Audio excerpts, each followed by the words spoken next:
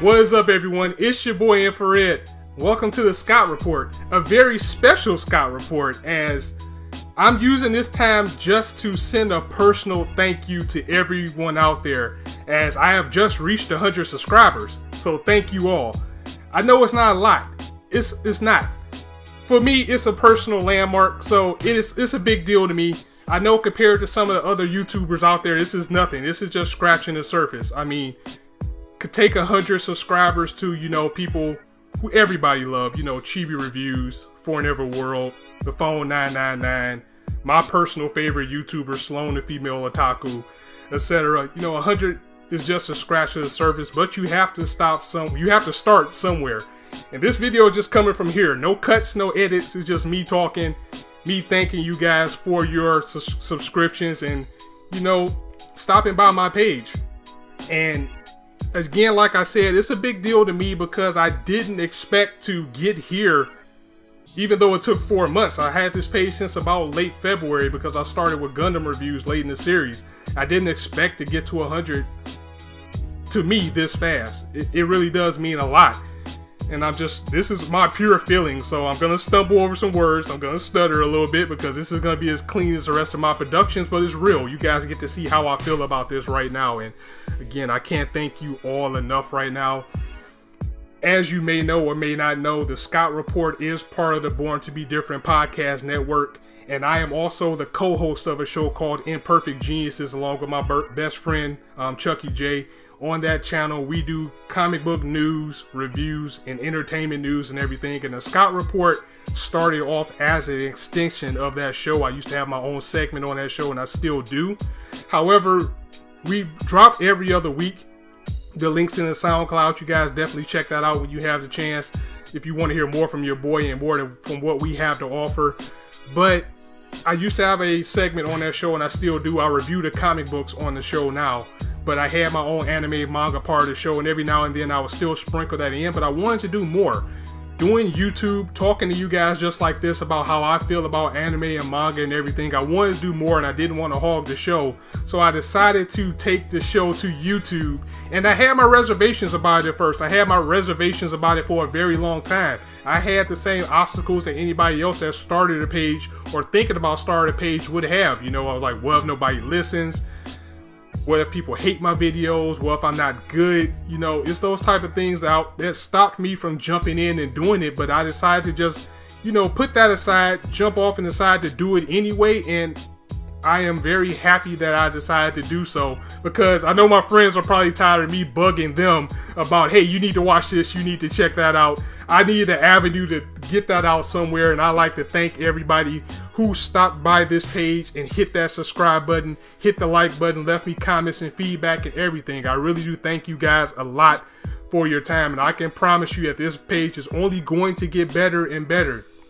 I mean, I acknowledge my downsides. Like, again, I say a lot of times in my videos, I'm on the West Coast. By the time I get home from work, by the time I kick back with the fam, by the time I rewind, watch the episode, and read the manga chapter for the day, you guys could have watched anybody else's videos or seen it on YouTube 50, 100 times before you got to me, but you still stopped by here. You still checked me out. You still left a comment. You still hit the like button. I cannot thank you guys enough for that. So thanks for the 100. Here's to 100 more, and I'll continue to stick with this and go more and more. If it ever gets to a point where I start to falter, I would definitely still bring you guys something, and I want to bring that up too, because the next week or the week after next is going to be a few reviews I'm going to miss because I'm just not going to be able to do reviews. However, I still will be able to put out as much as I can, because that's going to be finale week. So at the very least, you know, the last episode of Boku no Hero, I'll definitely bring you guys a review from that. It may be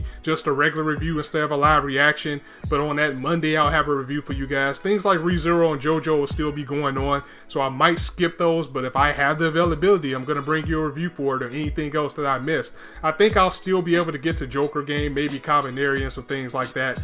But if there's a break between the summer content and when everything ends, I'll bring you guys out as much as I can. So I apologize in advance.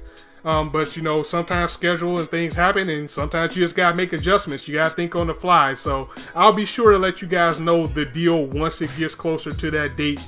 And Once that happens, I'll just go ahead and put out whatever reviews I can, but I definitely want to get Boku no Hero out for you guys, because that's personally one of my favorite series in this season right now. Also, something that I always wanted to do, but I don't know my way around the copyrights too well to actually execute it, besides just me talking like this, which I'm pretty sure you guys will be fine with, but I want to do more. I want to bring you guys the best content possible, is to tell you my top 5 anime of all time, maybe even top 10, but I'm just going to do top 5 right now. My top 5 anime of all time, starting from 5 to 1. Number 5, Durarara. Durarara is my all-time top 5, number 5 anime, and I know it's pretty recent, but the things that they accomplished in this series is why it's solidified number 5 to me, because it took, if you remember the show Heroes, it took that same premise of taking a show about everybody in one city and linking them all together and combine that so well. On top of Durarara just being great and things like that, all the reason why that's number 5. Number 4 is Hunter x Hunter. Togashi greatness. The series is close to perfect as you can get, and it continues to break the ground of shonen, because Togashi is that type of person that he always breaks shonen, and there's a lot of reasons why it's on my list of number 5 of all time. It's just executed so well, and it's always pushing the envelope. It's another personal favorite of mine. Number 3 is Kuroko no Basket. Kuroko no Basketball, whatever you want to call it. You know, when I started watching this series, I didn't think that a basketball anime would even scratch the surface of my top 5, let alone top 10. But the series is so great. It gets you so hyped. I was on the edge of my seat almost every episode with that series. It's so much fun. It's the Dragon Ball Z of sports anime with the zone and everything like that. Enjoyable from beginning to end. I couldn't wait for every episode. So that's why it's number 3. Number 2, and the only reason this is number 2 is because I have such a personal attachment to my number 1, is Full Metal Alchemist Brotherhood. Close to perfection. If it's anything that's a perfect series, that is definitely it. That's number 2. And number 1, if you haven't guessed it already, Yu Yu Hakusho is my personal favorite anime of all time, and I don't think that will ever change. Yoshihiro Togashi kind of turned shonen on his head. It was kind of the alternative to Dragon Ball Z, and that's how I found it. I used to get Dragon Ball back on VHSs. I know I'm dating myself a little bit, but I used to get Dragon Ball back when it was on VHS, bootleg subtitles. And the place that I used to get them from, you know, the owner, I was kind of cool with him, and he said, "Hey, I noticed you watch Dragon Ball a lot. I think you would like this. It's called Yu Yu Hakusho." And I used to see it like in magazines and like, you know, books and things like that about anime, with this kid who was pointing the finger like this into the screen with beams on it. I knew what ray gun was, but I'd never seen it because it wasn't exactly available, and he provided me with this tape. He said it was actually a tape from the Dark Tournament, and he told me before you watch it that if you like Dragon Ball Z, this is Dragon Ball Dark, and that sent me on my quest to finding my number 1. And also, it was a time where I wanted to write manga. You know, everybody had that phase where you like something so much you want to make your own, and even before I discovered the series, that character Yusuke in particular was so much like the character that I based my story on back then. That was a long time ago. I barely remember any other stories, but it was so close to Yu Yu Hakusho that I felt like Yu Yu Hakusho was basically what I wanted to put on paper. Not saying that I'm part Togashi greatness or anything, but it was just kind of the same thing. So yeah, that's my top 5 anime. Again, number 5 is Durarara. Number 4 is Hunter x Hunter. Number 3 is Kuroko no Basketball. Number 2 is Full Metal Alchemist Brotherhood. And number 1 is Yu Yu Hakusho. That's just a little bit about me. That's a little bit of backstory on the Scout Report and how it started and how I embarked on the journey. Because again, just like I already mentioned, I know I'm backtracking a little bit. I tried to make this channel a little bit more variety.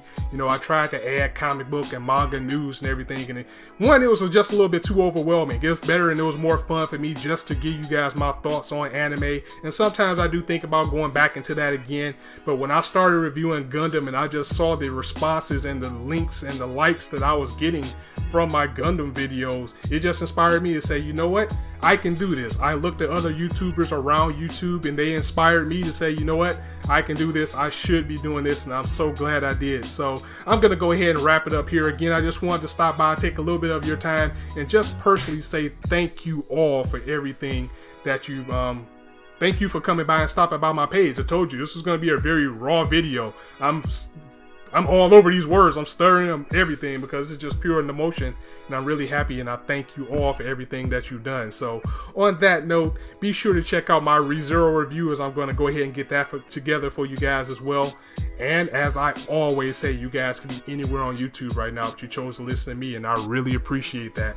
So welcome to anybody who just happened to stumble upon this video. Go ahead and hit the subscribe button if you want to hear more. And for everybody that hit that subscribe button already, thank you again. I cannot thank you enough. Thanks for 100.